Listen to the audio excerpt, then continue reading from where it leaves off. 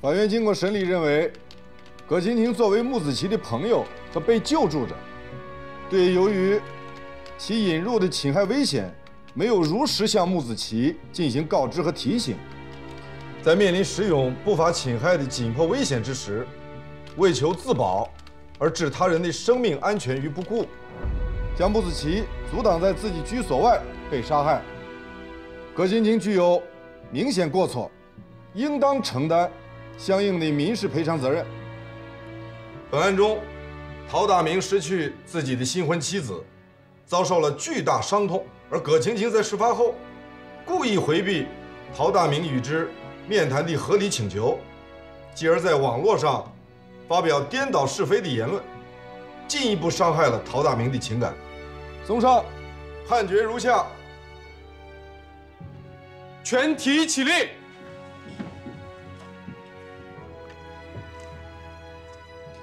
一、被告葛青婷于本判决生效之日起10日内赔偿原告陶大明各项经济损失42万6千元。二、被告葛青婷于本宣判生效之日起10日内赔偿原告陶大明精神损害抚慰金14万元。三、驳回原告陶大明的其他诉讼请求。请全体坐下。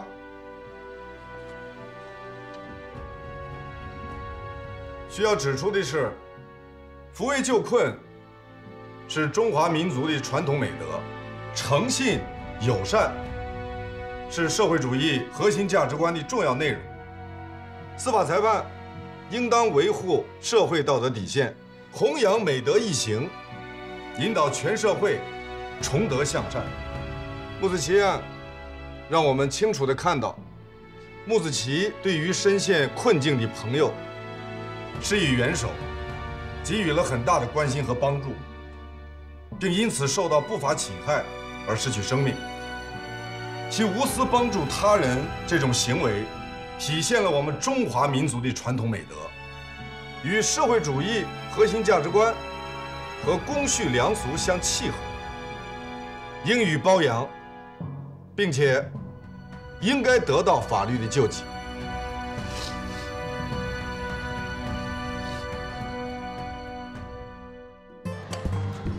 嘿，哎，飞姐，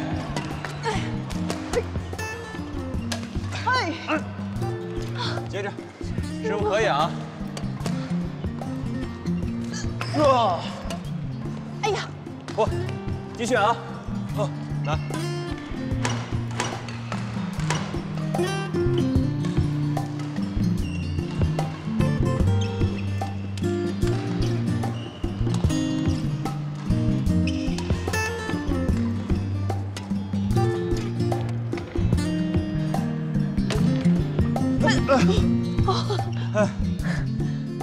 不打了，不打了。师傅今天杀红眼了，状态也太好了。不打了，不打了，你今天太厉害了，打不过你。有吗？状态这么好。能不杀红眼吗？他这案子结了，无事一身轻嘛。我也是看出来了，师傅啊，你今天啊人逢喜事精神爽，你那份判决书啊在朋友圈都刷屏了。是吧？啊，哎，可不是嘛，我的也是，烦都烦死了。不过方大姐那篇判决书写的确实是好，学习了。是吧？哎，咱们最高法来的同志怎么看啊？粗略的读了一下，真的很受震撼。很受震撼的。来，说来听听，让我感受感受。自己感受去。啊，我就知道你说不出来。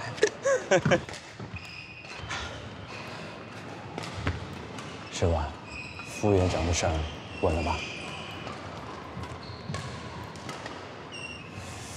我觉得这事儿你比你师娘还操心。那当然了。哎呀，老远看着就像你们。哟，这么巧啊？你也到这儿来打球啊？啊，我陪客户工作。哦。嗯，我还有事儿，先走了。那个我送你。不用，我开车。是吧？先走了啊。好，师傅先走了啊。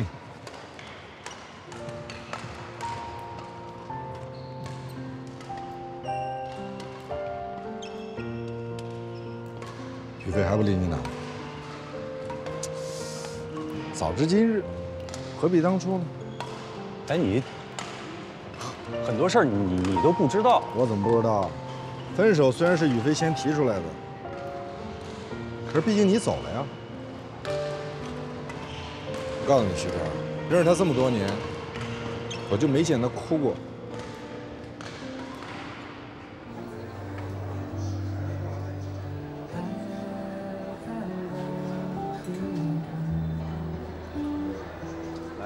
来，咱们再来一杯啊！师傅，哎，飞姐，怎么了，菲菲？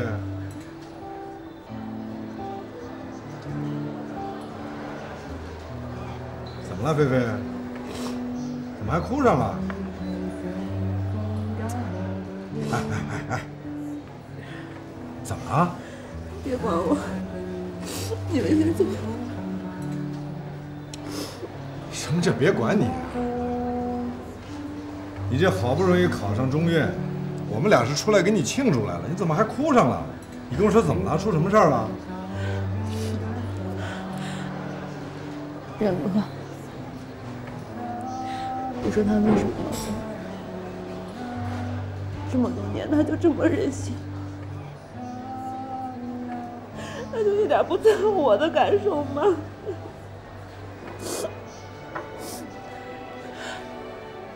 那是他有病，啊，那是一个不识抬举的东西。你跟他一般见识干嘛？别哭，回头师哥给你介绍一个，啊，好男人多了去了，我给你介绍一个比他好100倍的。是吧，姨？是的呀。飞姐，别难受，失去你那是他的损失。来，咱们再干一杯。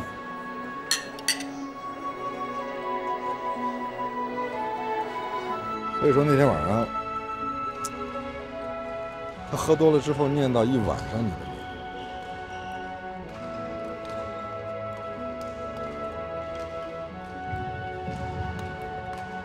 你跟我说这些，就是想鼓励我再继续努力，对吧？我鼓励不鼓励都是其次的，重要的是你真的把人伤透心了。既然回来了，如果真心想挽回，得加倍努力。我明白，谢谢你。哎，方队长，这次的判决，我服。废话，你赢了你能不服？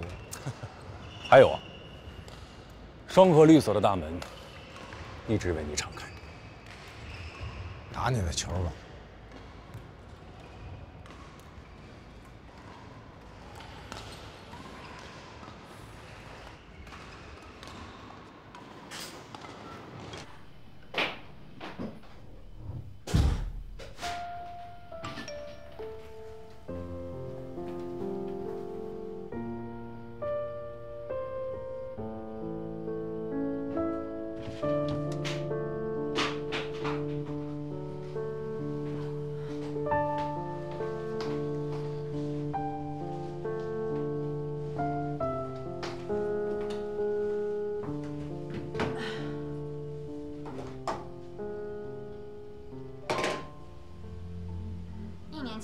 轰动社会的弑母案，嫌疑犯锁定在了死者肖某的独子唐某。今日在新南省国际机场，警方成功抓获了犯罪嫌疑人唐某。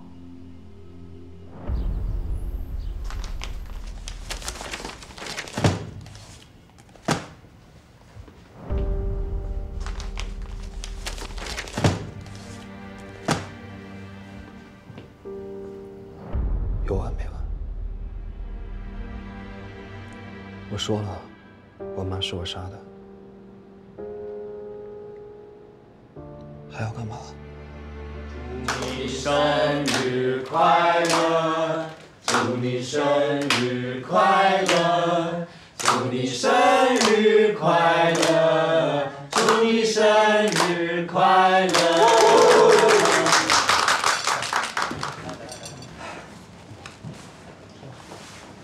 尊敬的各位长辈、亲朋好友，今天是我敬爱的母亲50岁生日。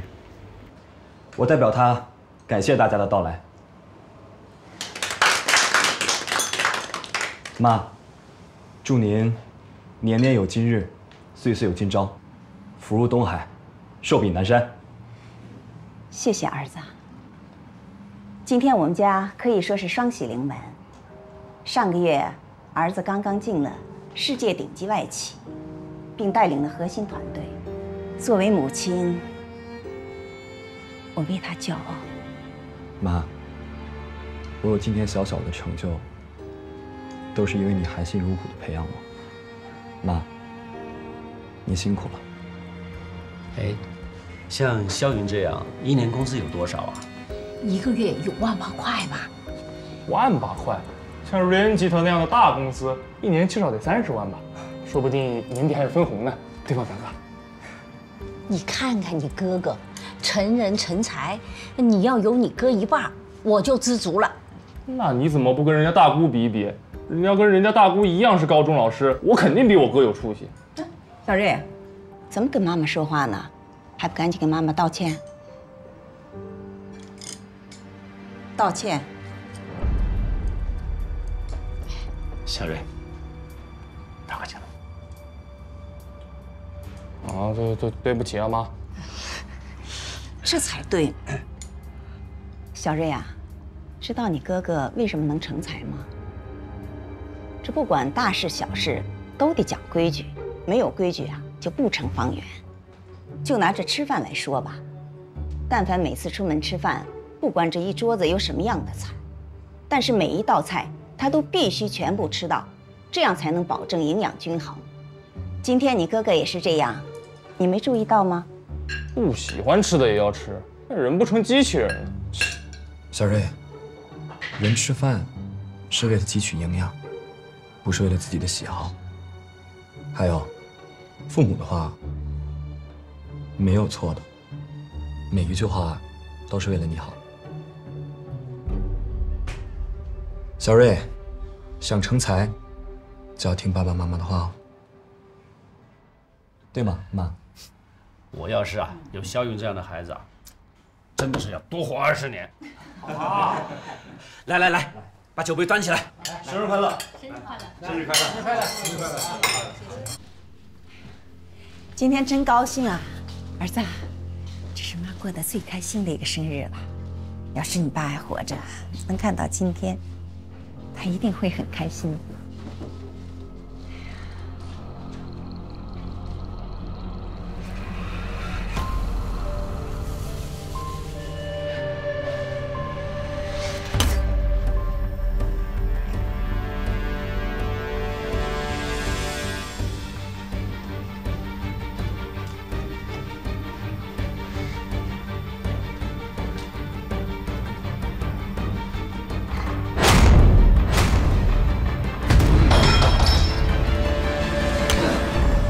唐小云，我希望你能告诉我，为什么杀了你的母亲？我恨她。为什么会恨她？你和你母亲之间到底发生了什么事情？重要，很重要。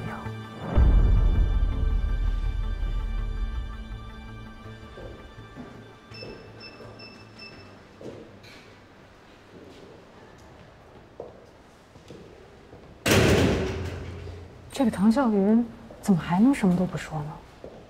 可能觉得自己终有一死，对什么都无所谓了。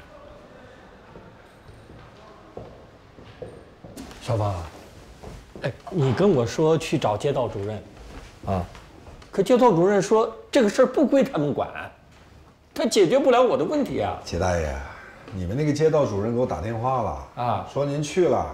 态度特别不好，跟人吵起来了。我没有，我就是跟你讲道理嘛。讲道理你别吵啊！你生气这不是对你身体不好吗？对不对？我就是要一个公平嘛。你公平，人家街道帮你解决你的具体困难可以，人怎么给你多弄出一间房子来呢？那怎么办啊？怎么办？慢慢讲嘛。我都说了，身体重要，是不是？哎，哟，你看，我差点忘了啊。我儿媳妇给我生了一个大胖孙子。哎呦，我给你送几个红鸡蛋啊！这是习俗，也是规矩啊。来，沾沾喜气。齐大爷，先恭喜恭喜啊！但是你这个鸡蛋我不能收啊。为什么呀？你拿回去，拿回去。我们有规矩啊。我收了你的东西，我犯错误啊。哎，怎么了？这不是给你送钱，你要不收，这就是看不起我啊！我怎么会看不起您呢，齐大爷？这也不行，我要收了，回头把我从这个工作岗位上调走了，那以后您这事谁给你解决呢？这样啊？啊，你拿回去，拿回去啊！哎，你给我倒点水好吧？好。有茶叶不？哎，有的。哎呦，茶不错啊！齐大爷，哎，我那儿有好茶叶，一会儿走的时候给你拿点啊。哎，谢谢，不要了。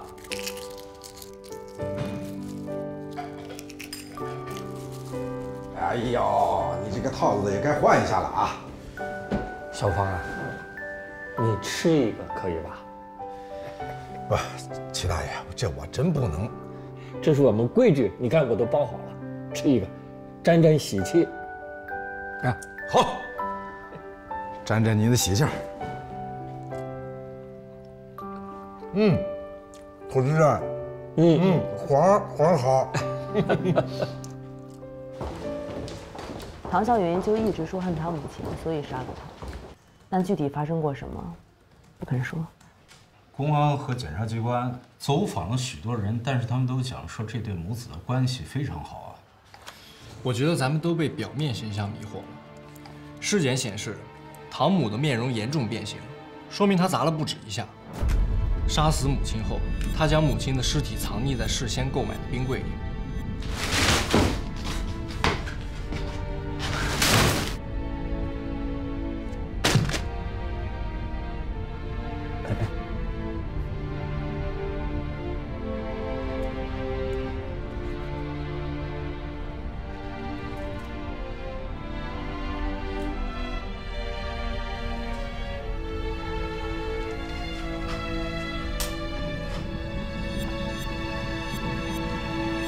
关于他作案的细节，你问过他吗？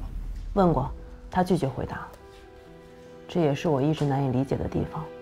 无论是从前期调查，还是各方口供，都显示唐啸云母子关系十分融洽。但是从现场的勘查情况又证明，他对母亲确实是恨之入骨。母子俩在案发前到底发生了什么？这是关键。其实杀母之后的事儿，我觉得更加蹊跷。普通人在杀完人之后会是什么样的心态？害怕、躲闪，至少没心情享受吧。可这个唐啸云干了什么？吃喝嫖赌，玩的倒是挺开心的。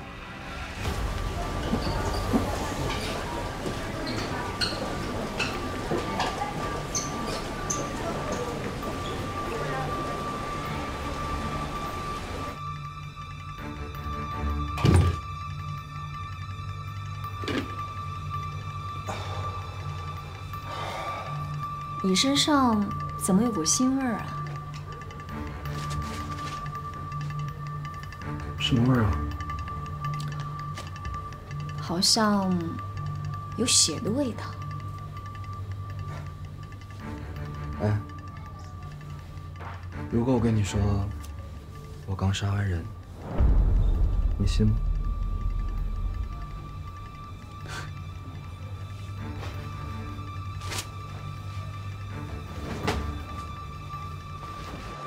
母亲一死，他挥霍无度，找失足妇女四处旅游，还去蹦极，玩得乐不思蜀，简直放飞了自我，干尽荒唐事。这又是一种什么心理？我有种感觉，唐啸云在动了杀机之后，就没想过再活下来。在我第一次看这个案子的时候，其实我也挺惊讶的，但是后来我想，这种理由或许是成立的。一个人在死之前，他要做的多半是社会所不能允许的错误的事儿。我认为，无论一个母亲对孩子做了什么，这都不能成为孩子杀死他的理由。在杀了人之后，他还毫无悔意。检方的量刑建议是死刑，我认为恰如其分。我认为在量刑前，我们应该先把他的杀人动机搞清楚。发生在家庭之间的悲剧，对社会是有警示意义的。好，李飞，那你看能不能让检察机关再做一下补充侦查，就从他们母子关系入手，看看有没有什么其他的发现。好，那我这边再去走访一下其他的社会关系。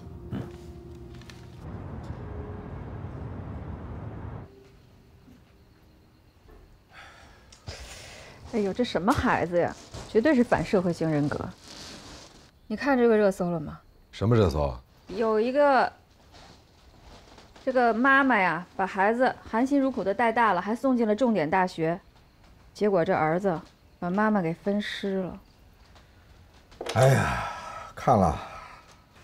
所以说啊，孩子教育才是最重要的。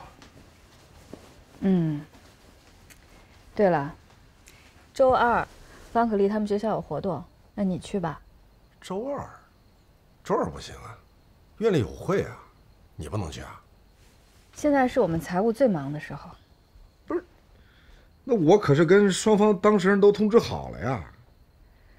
哎，凭什么你有事儿你就可以不去，我有事儿我还得想办法去？嘿，那你不能开会的事儿重新约个时间吗？好，我改，我去，我先去参加他的活动，我再晚上回去加班，这总行了吧？哎呦，说的你多委屈似的。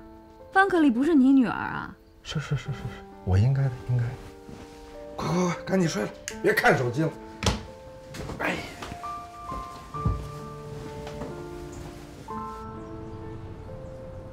你把当天的情况再详细的说一下。是这样的，周法官，我跟我闺蜜合租，这男的是我闺蜜男朋友，他有时候也会过来住，所以有家里钥匙。那天我下班早回家，我刚进门我就听到了奇怪的声音，我一看，这男的跟那小三在那儿做头发。做什么？就乱搞。我当时实在是太生气了，所以我就拍了视频发给了我闺蜜。哎，那除了你闺蜜，你还有没有发给过别人呢？没有，绝对没有，您可以去调查。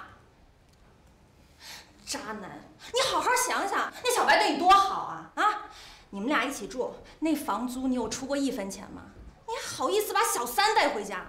我告诉你啊，我现在回家我都嫌脏。我告诉你，少一口一句小三的。我跟小白我们俩又没结婚，我没结婚，我跟别人谈恋爱，我有问题吗？请问，就算是我结婚了，你也不能偷拍我，你还把视频和照片发给别人。周法官，这人就是一法盲，我没什么好调解的，我就是要告他。不是，周法官，哎，您设身处地的想一想啊，如果你老婆跟人家出轨了，被你兄弟看到了，他会不会拍照给你？我这叫违法吗？我这叫讲义气。啊，是不好意思啊，我还没有结婚呢。法盲，渣男，闭嘴吧你！闭嘴，渣男，渣男，你就是渣男。行了，你们也别吵了。这个情况呢，我也都了解了。你先跟我出来一下。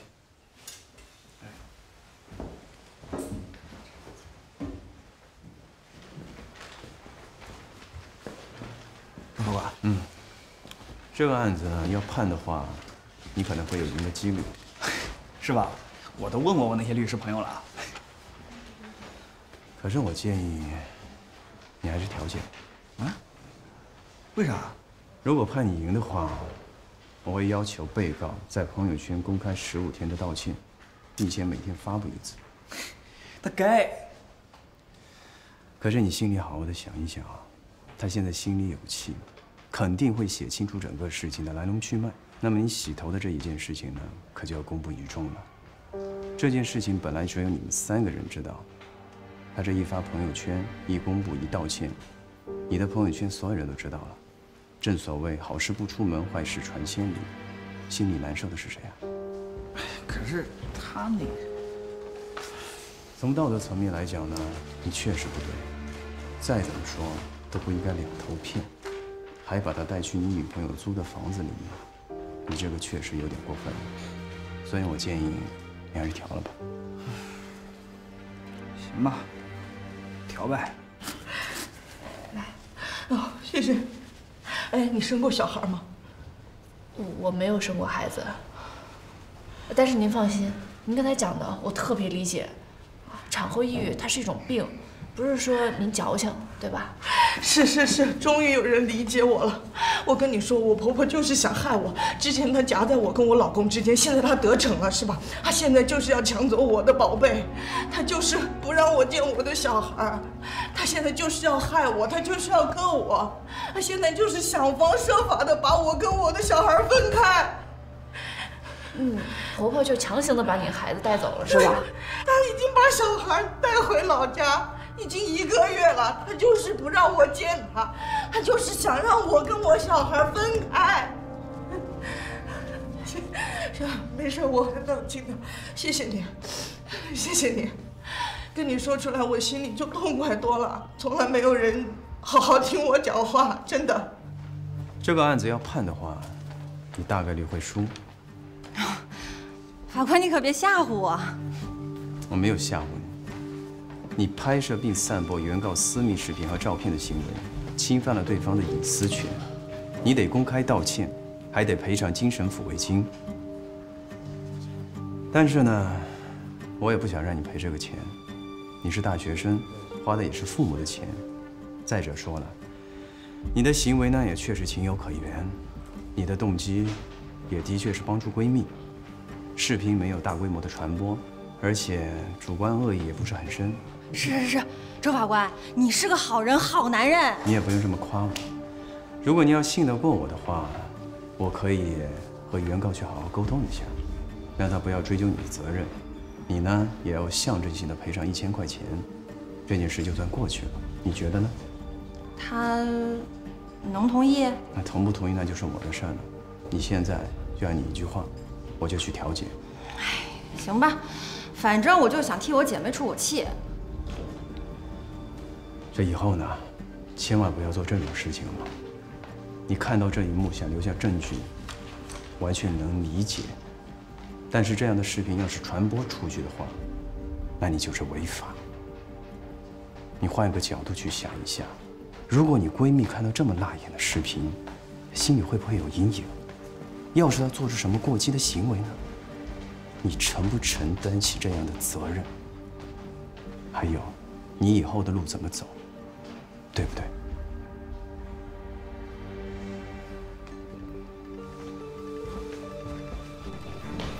您好，请问一下您有什么诉求啊？就你条啊，叫你们院长来。我们院长现在确实在忙别的事情，有什么事情跟我讲也是一样的。我说你一个前台端茶送水收快递的，我跟你说得着吗？端茶送水确实常有，收快递呢我也确实不收，拆快递我都只拆我自己网购的。我是法院的工作人员，在我这里出具的调解书也是具备法律效益的，这一点你可以放心。你真管用？当然了，如果您不相信的话，实在不行，我再给您找院长，行吗？对，这事儿不是什么大事儿，做一小生意，我那邻居看不下去，眼红，他硬给我开一样的。你一夜右下角。我再问你一句，你还想不想跟小白好了？他还能原谅我吗？你表态，我可以帮你调解。我当然还想和他好了，回头辛苦你帮我们调解一下吧。告你是我不对，我请你吃个饭吧，给你道歉。周法官，那我们先告辞了。再见，周法官。今天这事儿你别放心上啊。哎呀，没事儿。伟伟，小心变渣男。走，接着干。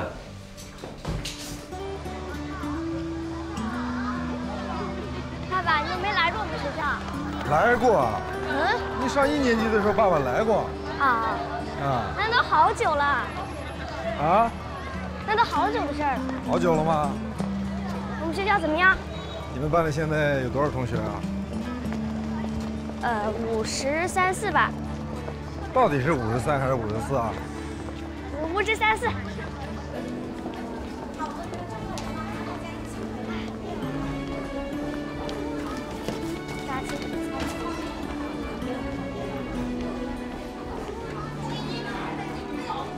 哎，周老师，可丽，周老师，这是我的法官爸爸。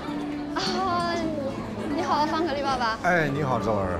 之前都是他妈妈来学校参加活动，跟你好像是第一次见面哈。是，哎，实在不好意思，我这个工作啊，平常实在太忙了，没什么时间管孩子。今天他妈妈有一个工作实在走不开，我这才带她过来。周老师，我爸爸可是法院领导，你给他留点面子啊。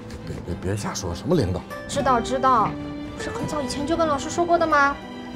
好了，快去进教室吧，一会儿值班马上就要开始了。好，走。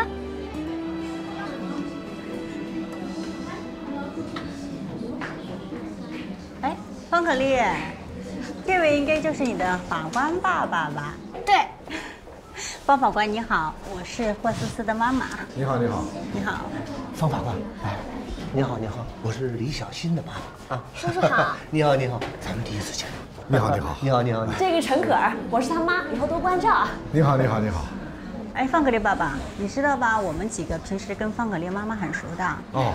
哎，我们有个小群，你微信多少？我加你，帮你拉进来。对，赶紧拉进去。好。不好意思啊，过去这个工作太忙，几乎没怎么管过孩子。以后有什么事儿，咱们随时联系。别拉错群了。好。我在群里加你了。好。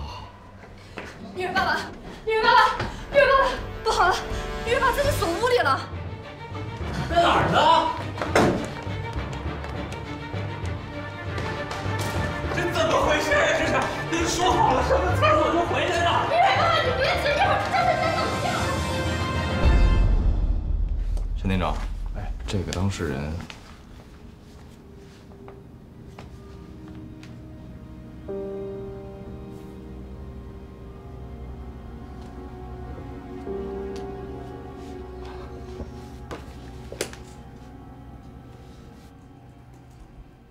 不用调，这婚我离定了。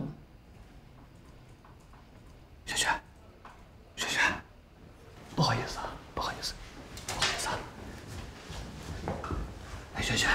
哎，萱，不管怎么样，先把早餐吃好啊，你肠胃不好的。哎呀，离我远点！要趁热吃点，好吧？哎，熊先生，你早餐放这儿，出去一下，我们跟你老婆单独聊会儿。哎，好的，那法官同志一定要。哎呀，出去吧！哎呀，我知道。来，出去啊！早饭要趁热吃，不然你肠胃不好。哎呀，放心，我们让他吃早饭。哎，好的。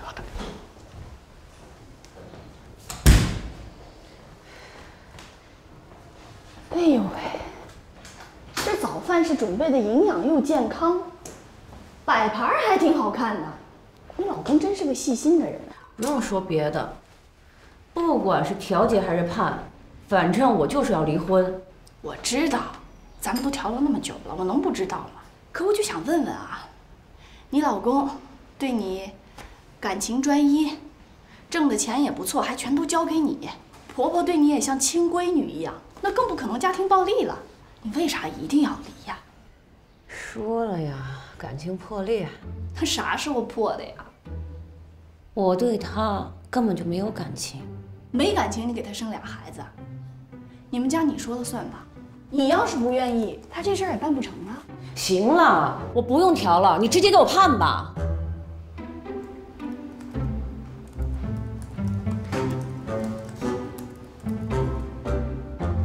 悄悄说，你外头是不是有人了？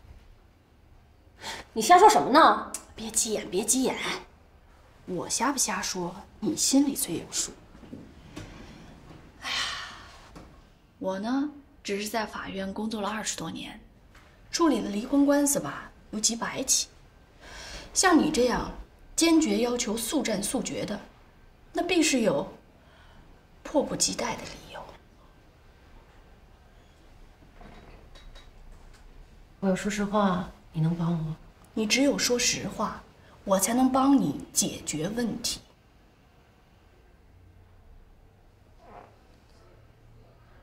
我跟我初恋又好上了，反正这婚我肯定得离。你可以跟熊大国说，孩子我可以不要，但是夫妻财产1人1半，他以后得负责我的养老保险。我再问一遍，是你在外头有人了是吧？是不是？你这叫婚内出轨，知道吗？你有悖公序良俗，你是过错方。好嘛，过错方还那么理直气壮，还提那么多诉求，你当我们法院真会支持你啊？我还告诉你啊，现在你老公要是知道真相，他倒是可以反过来到法院来告你。什么意思呀？你要把我刚才说的告诉我老公是吗？那不会，我们有我们的保密原则，涉及到你个人隐私的，我们不会告诉别人，这个你放心。不能说，不能说。他要是知道了，他真能打死我了。那他不知道就会跟你离婚啊？就他现在那状态。我还告诉你啊，你老公他要是坚决不离的话，就你俩这情况，我们法院还真判不了。怎么办啊？王姐，你得帮帮我啊！我一直在帮你，你脑子清醒一点。都是女人，我懂的。哎，我就问问你啊，第一，你现在的初恋，是不是也可以几十年如一日的对你好？他挣的每一分钱也通通都会交给你。结不结婚再说，就那新婆婆也会对你像闺女一样。还有你老公，他要是再婚，找的后妈要是对你那俩孩子不好，你怎么办？你这亲妈就能幸福啊？你哭都来不及。都是当妈的人了，做的事情一点都不负责任。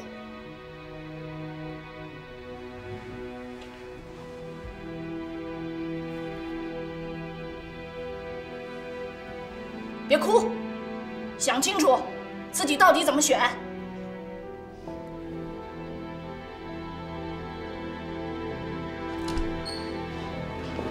呀，小雪，这撤诉好啊！撤诉以后，你回去打我妈妈都可以。熊大国，你过来一下。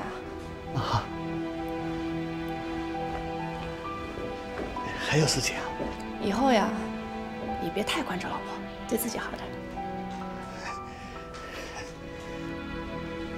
谢谢，谢谢法官。呀，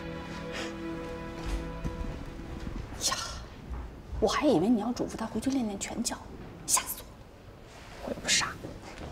走，别调成了啊！我把那女的好好的给骂了。哎，不过小叶，你刚才真的把我吓坏了。你叫住那熊大国的时候，我这心瞬间提到嗓子眼儿了。我怕你一激动，要是把他老婆那点小秘密通通给说了，那他还不得原地爆炸啊？背对背调解有保密原则，我懂。再说了，王姐，你不是已经对施德芳提出了批评和警示了吗？我又不傻。很好，小叶，成熟了。你记住啊，不是所有的人都能承受得了这个真相的。记住了。这突然不怼我们了，搞得我很不习惯。那再怼两下呀！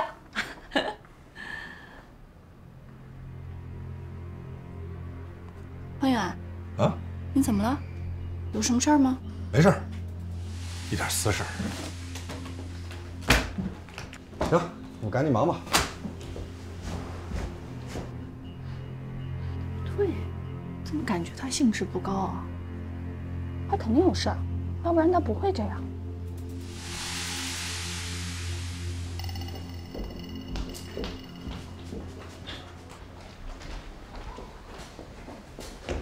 哎，当被告什么感觉？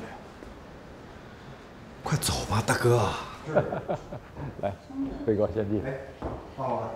方法官，你可来了！别方法官了，这位是陈法官啊，陈法官。你好，你好。来，大家先坐下，好吧？坐先坐下。哎，好。我是新城区的法院法官，我叫陈康。啊，你好，陈。你好。大家好，大家好。咱们这起案件呢，我基本上也看了，大家都有调解的意愿，啊，也有调解的基础。原本应该在立案庭进行诉前调解的，但是因为我们方远法官他是立案庭的工作人员，所以呢，现在就由我们民一庭来调。起诉人是倪蕊，代理人是倪蕊的父亲李新刚。他起诉各位家长，你们的孩子对倪蕊有欺凌行为。经过专业的心理医生诊断呢，他有抑郁倾向。那这个倪新刚，他的诉求是什么？他的诉求是希望各位家长当着全校师生的面向倪蕊道歉。什么？大人跟小孩道歉？哎，凭什么呀？这是孩子之间的矛盾，就算是孩子真的做错了什么，也是让孩子去道歉，拉上我们干什么？就是啊，还让我们当着全校师生的面，还他这不想让我们社死吗？陈法官，这真的有点太过了啊！这个，诸位先冷静，冷静，请坐。先冷静冷静啊。那个陈法官，这个倪新刚说我们的孩子欺凌他的孩子，证据是什么？对啊，证据呢？这是倪新刚作为代理人交给我的，你仔细看看。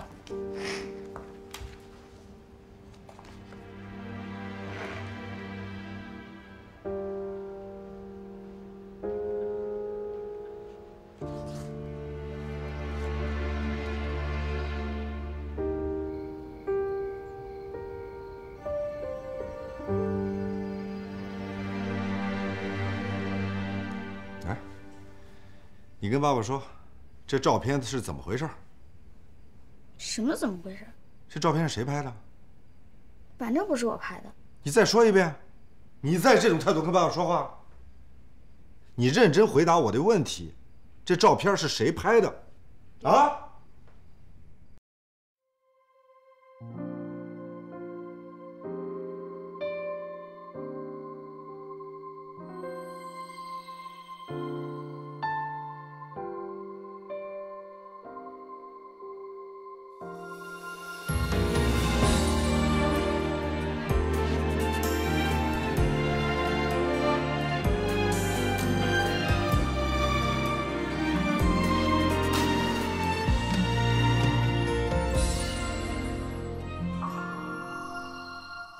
这一句漫长的承诺，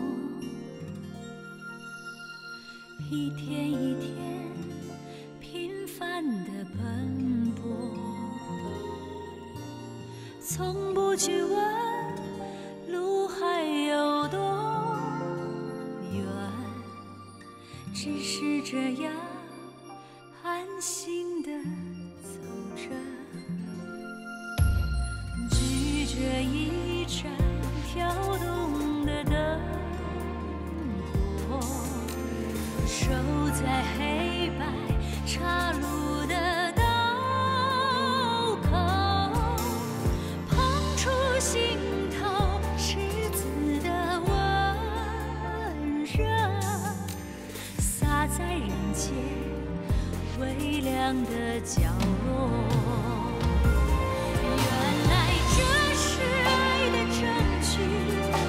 在每个庄严的时刻，有你声清亮的吹音敲响正义的磅礴。